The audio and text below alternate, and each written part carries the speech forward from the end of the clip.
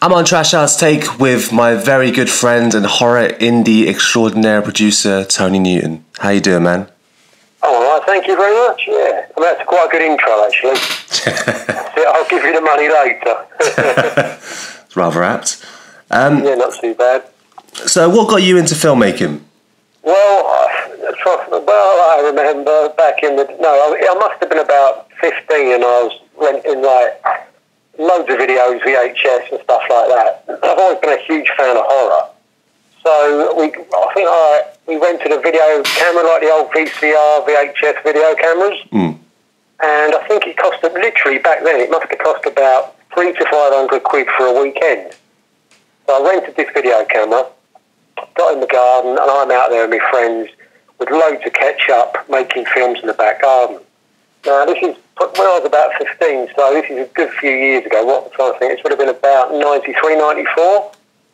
So, made these little short films, really bad. Nothing to edit on, so you had to go straight in there, and then you could watch it back on your VHS. But the thing is, nowadays, say those films I made about 10 of these little short films. They were really bad and gory and everything. But I think I recorded something. I think I recorded RoboCop off a TV over them. Do you know what I mean? Yeah. So that was really crazy. Like nowadays, you could do that in your back garden. In 10 minutes, you could have it up on YouTube. Yeah, no, totally. Isn't it? Do you know what I mean? We're in such different times now. Yeah. And I think... Sorry, what's that? I was just going to agree with you. No, it's totally crazy. So when you look back and you think, I really wanted to get into filmmaking, and in a little town, growing up in Clacton on Steve here, and there's no way of getting into filmmaking. I made more of these little films, but then I probably recorded over them again and stuff like that. There was literally no way of getting into it. I used to go down the library and get filmmaking books out and stuff. But other than that, I literally started writing screenplays, but they stayed in folders and folders for years and years. And because I couldn't get into filmmaking, I decided to work in it was a part of the Virgin chain. So I worked for this company. Have you heard of it? Called Excess Music at the time it was. No, I've not heard of them. No, I think there was actually one in Portsmouth. Oh. That thing up there. But I worked for that. So I was dealing with videos and VHS, and I remember at the time it was about 99 and DVD just hit. And it was so exciting because DVD was a new format and you're getting all these films out on DVD and stuff. So I always had that kind of connection to film. I wanted to be doing something with that. And then I think it wasn't until about 2005, I used to go to all these horror cons and conventions and stuff.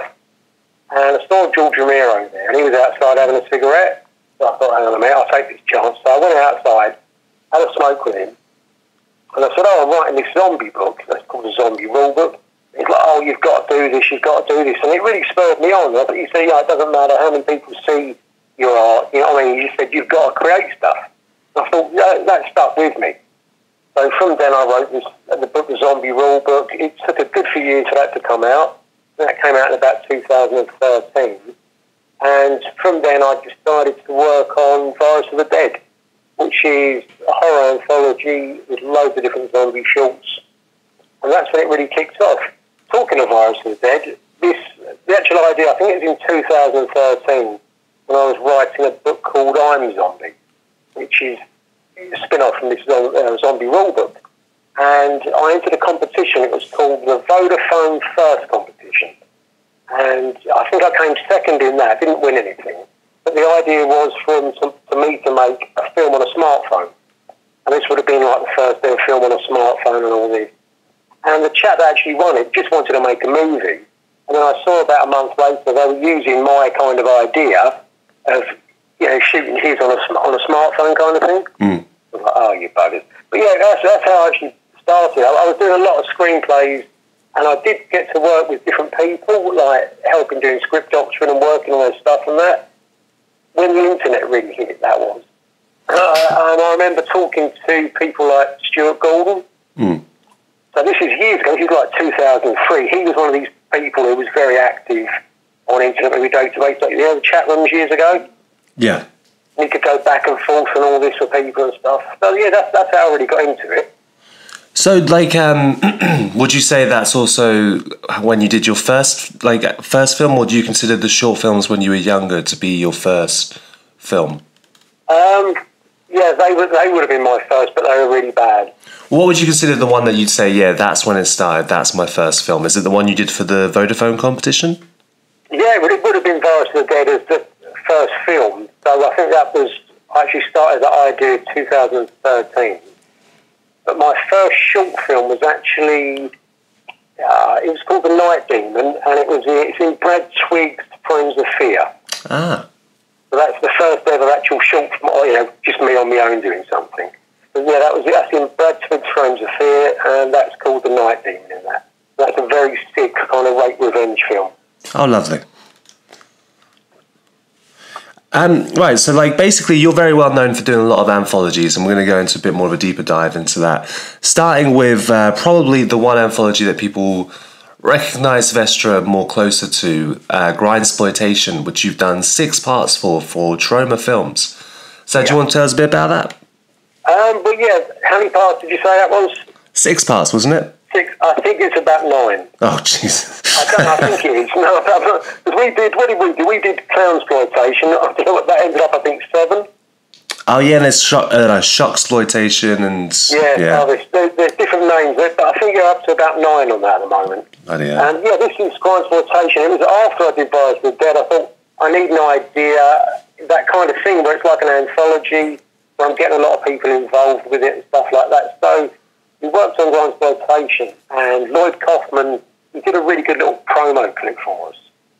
So from Troma. So that was that. And then he said, when your film's complete, send it over. So we did that. We sent it over. Troma loved it. And then they said, all right, we'll take all of your Grindsploitation films. So, yeah, that was that. But they're really unusual. To be honest, I'm not... it was basically me watching Tarantino and Rodriguez's Grindhouse film. Yeah. And I loved it. My favourite part of that were these, false trailers. When you had, Machete and all this stuff. And I thought, imagine a film full of them. So basically, that's what it actually is. It's like a film of false trailers. And then we threw in some short films as well. But they are really crazy, and they seem really popular, which is nice as well. Yeah, and you get a real decent collection of indie directors from across the world, including... Yeah, definitely. Yeah, and you've had a good couple of people that we've spoken to. I believe David Black's done films from you. I know Domziana Cristofo's done films for you. Shane Ryan.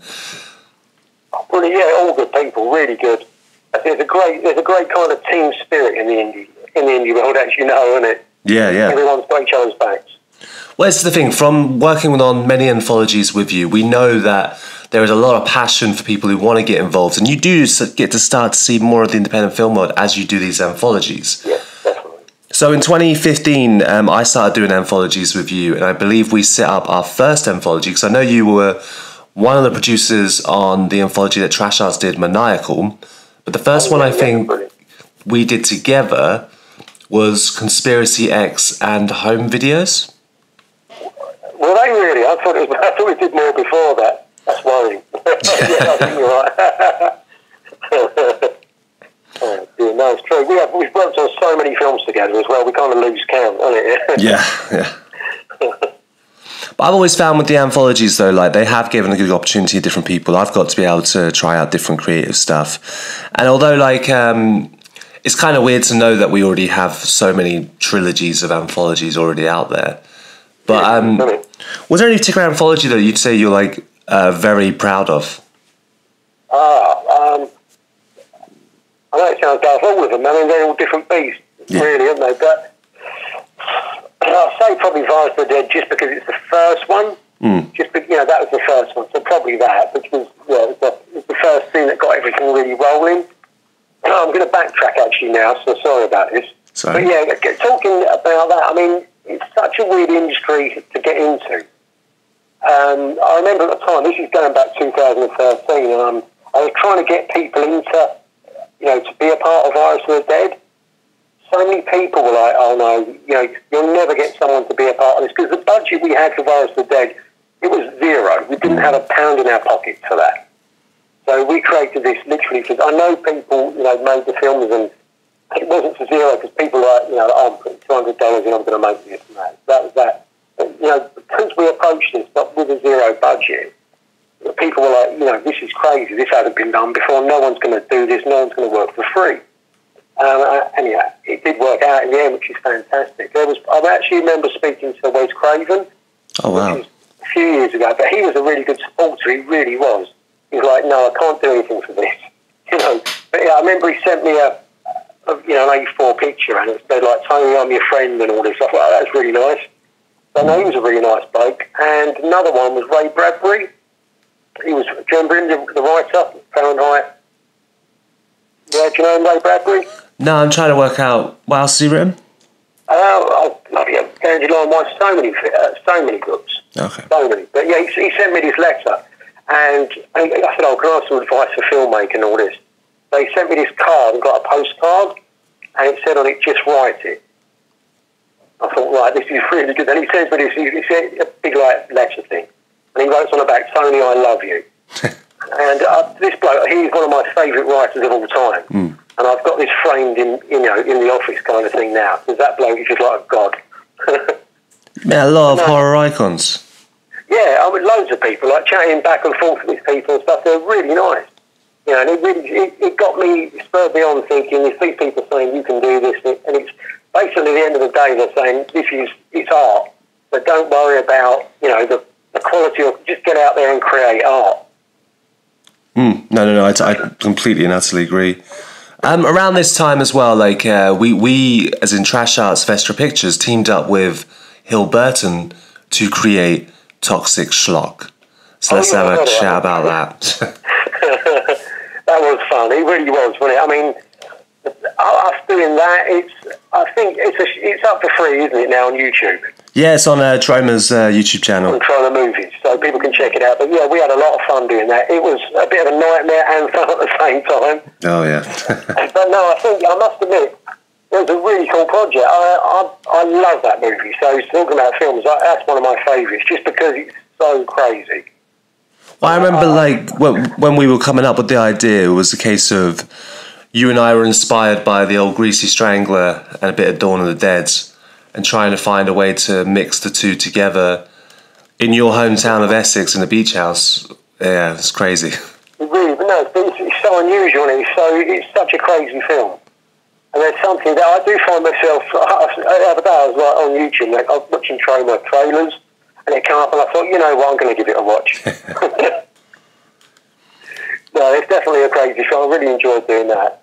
I think we should definitely do something. We've got to do something else in the future as well, we really do. Yeah, definitely, man, when we're not in a doom and... Oh, yeah, when this isn't going on. No, we really do, because I think there's something very different. When you've got two people who, two different filmmakers working together like that, you get different ideas and you spin off, and I think it adds to the production. You're not getting the same... I guarantee that film is nothing like anything either of us have done on our own. No, I can completely agree with that. Just in case the audience didn't know, me and Tony directed together Toxic Schlock with Hill Burton as one of the producers. We brought up some of our own actors, such as Chris Mill, Simon Berry, up to Essex, and yeah, it was like a mass collaboration in that regards. That's brilliant. Now that was actually your first feature film, wasn't it? It was, yeah. Directing stuff, feature film review, yeah. Now, as well as like a hell of a lot of filmmaking that you do, you also do a lot for the film scene, not just the anthologies. You've also set up recently the Indie Horror Initiative. Tell us a bit about that. Oh, yes, the Indie Horror Film Creative. Oh, shit. I mean, that's good. I mean, if you clicked on it, if you like that page.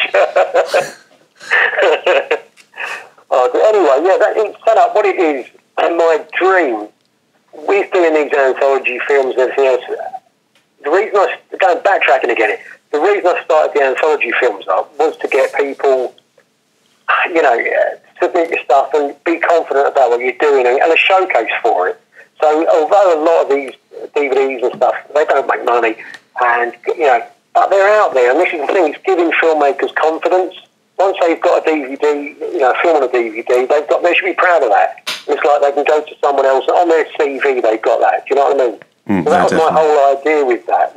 So with this Indie Horror Film Creative, what we're doing is It's going to be a showcase for filmmakers, although I really do want to specialise in women in horror and women in film. Because the one thing I've noticed, well, as you know, we've chatted about this before, doing these anthology films and stuff, not many women submit. No, that's true. And it's something, it's like a bugbear. It's like, so my theory is get women out there, get women in horror, because there needs to be a lot more women in horror. So that's a big thing of it. But the idea behind it, what I'm going to be doing is loads of showcase videos, loads of how-tos, and getting different directors and filmmakers to do how-tos and how to make this, how to do every part of filmmaking. And we're also going to be doing a film festival through that and loads of other stuff. I think my dream with that project is to have like a hub, like somewhere, a location where we've got 20 editing suites, cameras, a setup where people can come for free. That is my future plan. So it's not going to be something that's going to be like tomorrow, it has to be open. But that is my end goal with that project, is somewhere where people can come in who haven't got access to, literally people who have, not poor people, but people who haven't got, the money to go and buy a big camera, do you know what I mean? Yeah. No, it's something that I've always wanted to do in Portsmouth as well. And really? Yeah, because it's like, it makes sense. It's the biggest way to be able to go, here's some equipment. You want to make a film, you don't have to go for university. You want to create, let's help you create. Yeah. But there's nothing out there like it, is there? That's the thing. No, there isn't, and I think with with what you're doing right now as well, like you've got some decent people from around the world again involved. Yeah, that's really good. Yeah. Yeah, because I know recently you've had Peter Hodgkins from Horror Scream Vault join as well. Yeah, he's joined up. He's a really nice chap as well. Yeah, I've got Peter on there. He does some really good interviews with women in horror as well on there, and men. But yeah, he's doing that. He's really good. He's nice to have him involved, and also writing for his site, reviewing for his site, Horror Scream's Video Vault as well. Yes. So what's next then? What's creatively next? Creative, but not horror film creative. Well, anyway, not initiative. For me, well, as you know, we're working on a Mythical Hex. Yes. Which is going to be a crazy horror film. It's going to be very different. I mean, I'm a huge fan of all the Mythical films, but I'm also a fan of films like Unfriended, where you're watching it, it's like almost like a Skype or a found footage thing, connected to the internet in some way. So that's going to be like that. I'm surprised. I don't know about you, but I'm surprised there's not more films like that. Where's that director who decided to do it? The guy who did, what did he do? Night Watch and Ben-Hur. Timur, Russian last name, can't pronounce it. I know what you mean, yeah. Because there was that film Searching with John Cho. And that's really good. That's an amazing film. I was so fascinated to go, wow, this works really well. Why aren't people doing this more? Maybe we'll see it more. I think I prefer that more to, better than Unfriended, that one as well. It was really good. Yeah, it was a real tense thriller. With those sort... What's that, mate? Sorry? I was going to say, with those sort of films, you also have the film that you did with Josh Schultz, Dark Web? Yep, Dark Web Mystery Box. That is actually out for free now. So you can check that out on YouTube. And if you go to my website, TonyNewton.net, I've got a link on there. I think you can watch it for free. We'll make sure to put a link to your website at down below as well. Oh, superb. That'd be brilliant. Yeah. So that's a really fun one. That was another one. It's literally, all related around the internet. And what it was, I sat there watching Dark Web Mystery Box, unboxing. Yeah. It's a really strange thing to do, but I've been watching those for about 3 years now. And I'm fascinated by them. I thought, this is really crazy. So we'll try and do something related to that. And it was a lot of fun doing it as well, really was. So that's coming out on DVD. And we also have got Horror Box coming up, which we found out last night, didn't we? Yeah. The Horror Box is kind of interesting because for us personally, these are films that we produced back in 2017. So you have Terror on Film, the self-tape, and Blood Tales. 3 very different kind of films for us as well. We have a documentary, we have an erotic horror, and we have an anthology. But yeah, they're all coming out on one box set, aren't they? Yeah, one box called Horror Box, yeah. And this is another What's What's that? Another collaboration? So yeah, it's Extra Pictures and Trash Arts. Yeah, I was going to say it's another company as well that we have quite a few films out with them, because you also have your VHS Lives as well. Yeah. Excuse me. Yeah, VHS Lives, that's the documentary series. And I've got VHS Lives 1, VHS Lives 2, and 3 VHS Nasty. Nice. They're all out now on DVD as well. So, to go back to the original question, like, creatively though, is there anything you're writing or looking to want to film in the future? There's so many things. I know it sounds daft, but I'm not one for thinking about the future. Yeah. Do you know what I mean? I'm one of these people where I think about what I've got going on that this week, and that's hard enough.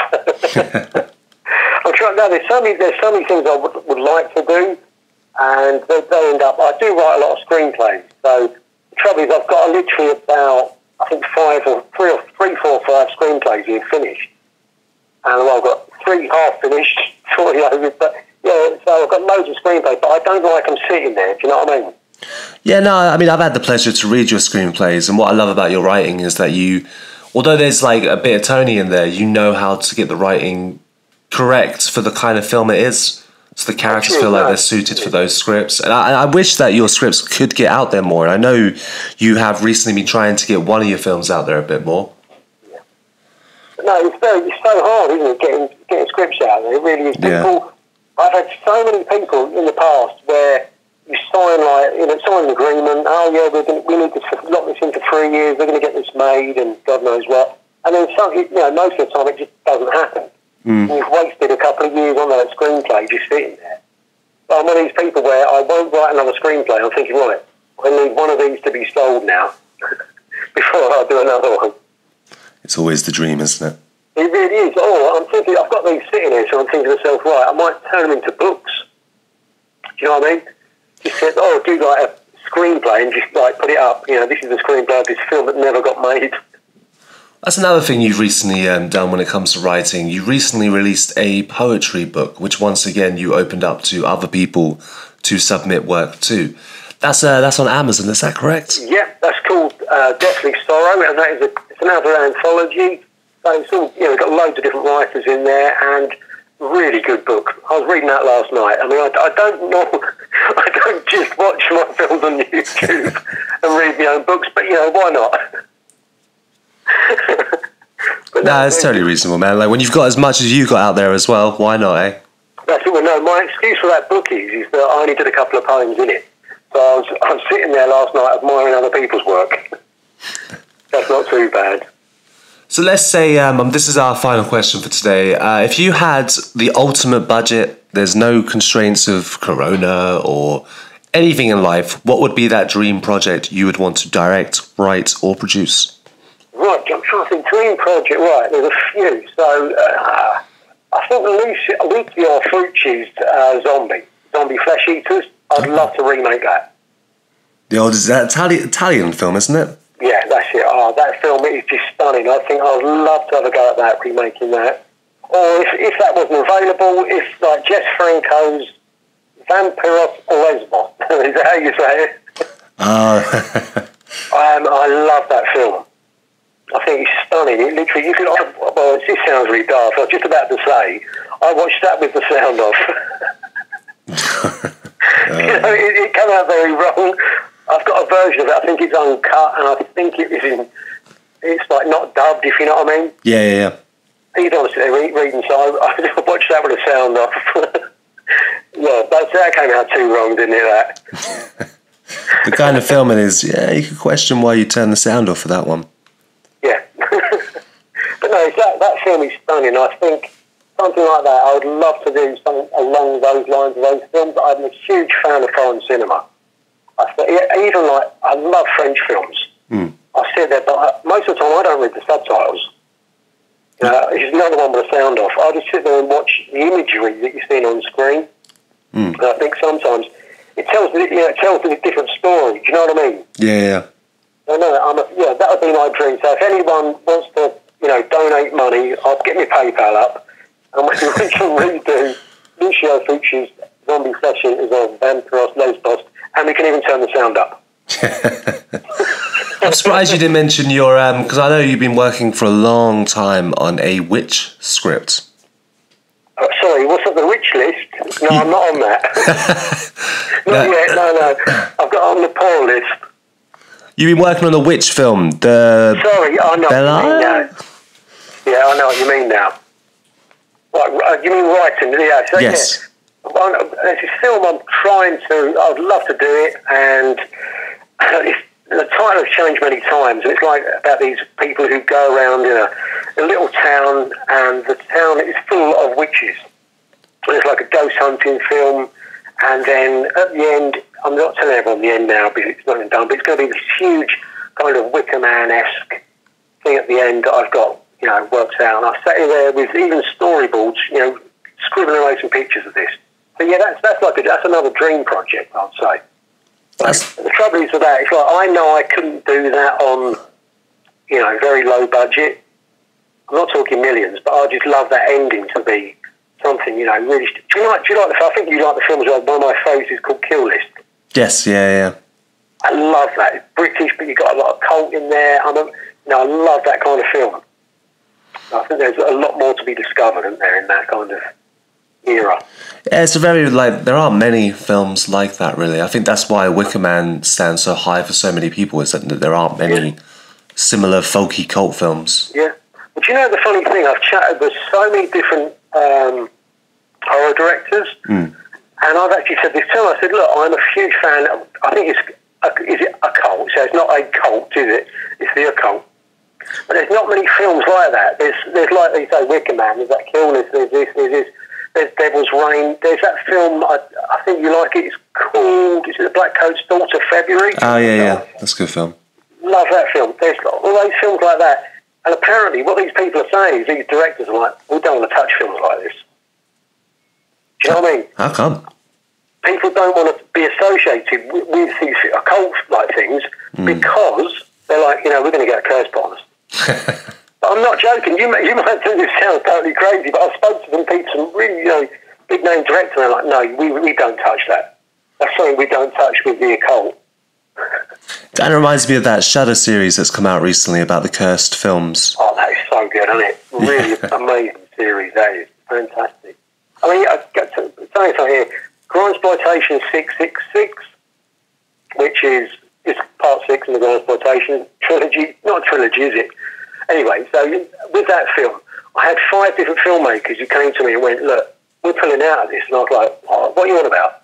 And they're like, you changed the title. You said it was going to be called Grindsploitation 6, but now you've called it Grindsploitation 666. We don't want to be in a film associated with the devil. I'm not lying. You couldn't make this up, could you? But people are doing this. People are like, and it's true. And even the other half, she's like, you know what? Do you really want to call it that 666? People, you might invite spirits and all this stuff. The only spirits I invite is Jack Daniels, Jim Beam. And they don't come round, enough as they should either. Thank you so much for chatting to us, Tony. I'm going to put the link to your website underneath. Check out the indie horror. Check out all the films we've discussed. I hope you've had a good day, man. Oh, cheers. Yeah, I think you're going to say I'm going to put the phone down now. Yeah. No, it's been really nice speaking to you. And I must admit, thanks for all your hard work. You're another person like me, where you do so much for the indie horror film scene as well with Trash Arts. Well, we're never going to stop. I always say to you, look, hang on, when is the next Trash Arts production out? Have you got a series? Send it to me straight away because I'm a big fan of Trash Arts as well. It's always deeply appreciated, man. Definitely. No, take care. Thank you very much. Cheers. You too. Speak soon. Bye-bye. Speak soon. Bye. Cheers.